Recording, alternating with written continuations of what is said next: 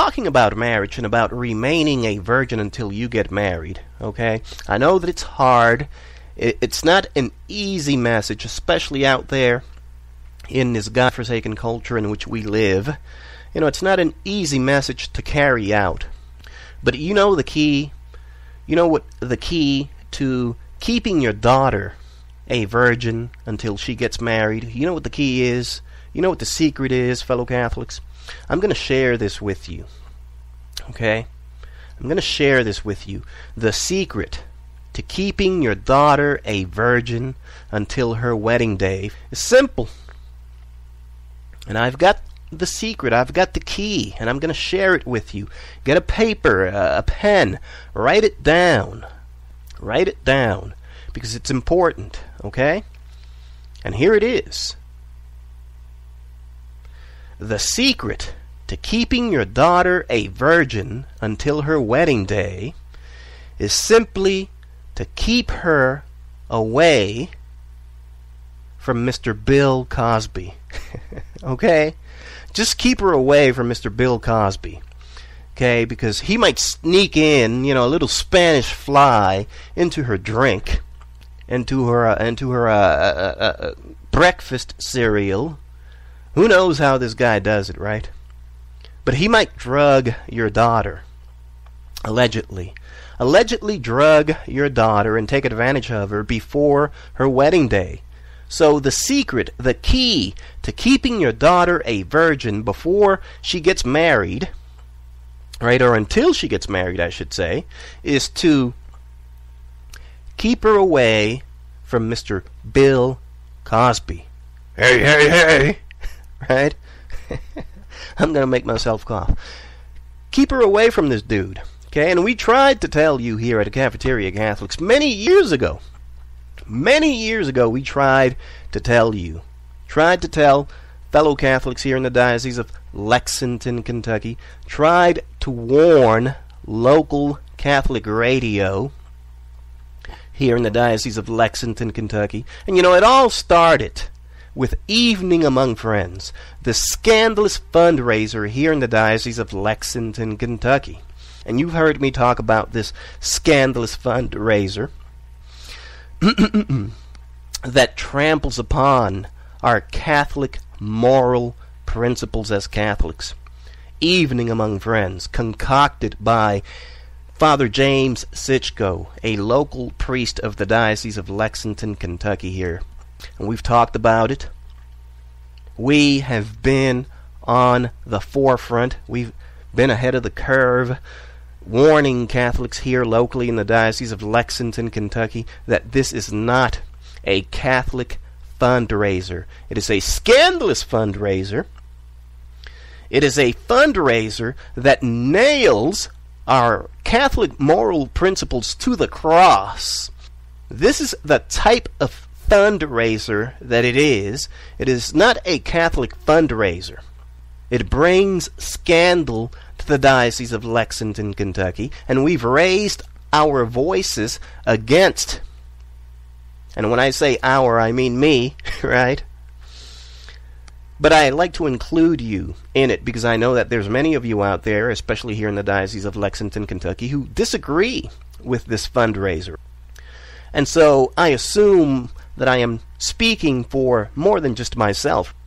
And so the scandalous fundraiser, many of us here in the Diocese of Lexington, Kentucky, we've been against it from the beginning. And we've raised our voices against this scandalous fundraiser that gets in bed with Hollywood and rolls out the red carpet for those who oppose, in one way or another, oppose our fundamental moral principles as Catholics. As you know, we've talked about it many times on the show here.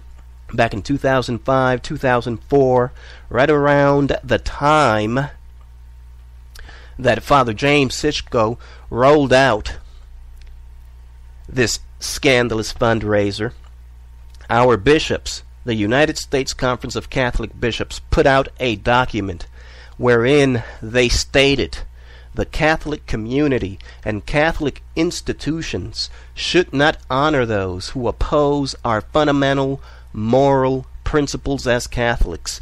They should not be given awards, honors, or platforms which would suggest support for their actions. Should not be given honors, awards, or platforms.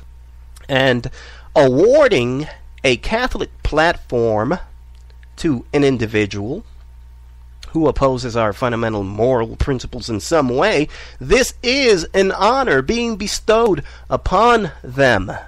And this is what has been taking place through Evening Among Friends for almost a decade, fellow Catholics, okay? And we, as I said, we have been at the forefront.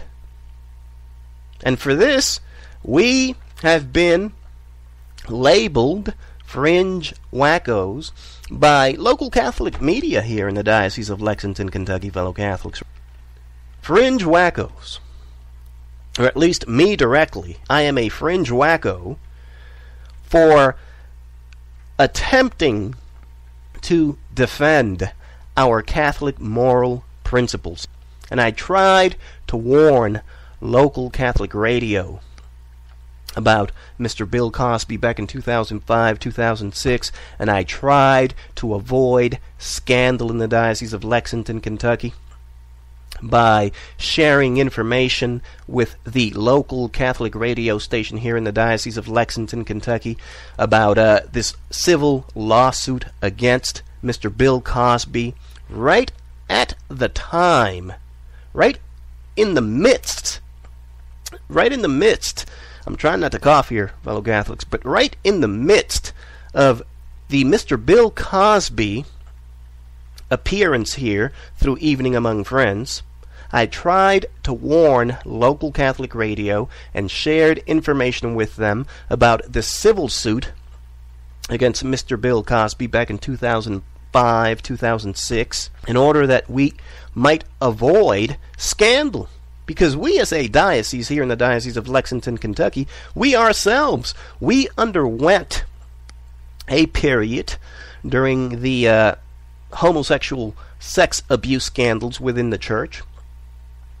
We underwent a period here where we as a diocese were being sued for sexual abuse. Sexual abuse of minors in the Diocese of Lexington, Kentucky, and here we were rolling out the red carpet for an alleged sexual abuser. And so I tried to warn local Catholic radio. Tried to warn them, and I was shunned. I was written off as a fringe wacko. And so this is not, it's not new to us here at Cafeteria Catholics. We've known about these alleged accusations against Mr. Bill Cosby for almost a decade now. And yet, how many more Catholic platform guests have we had through Evening Among Friends?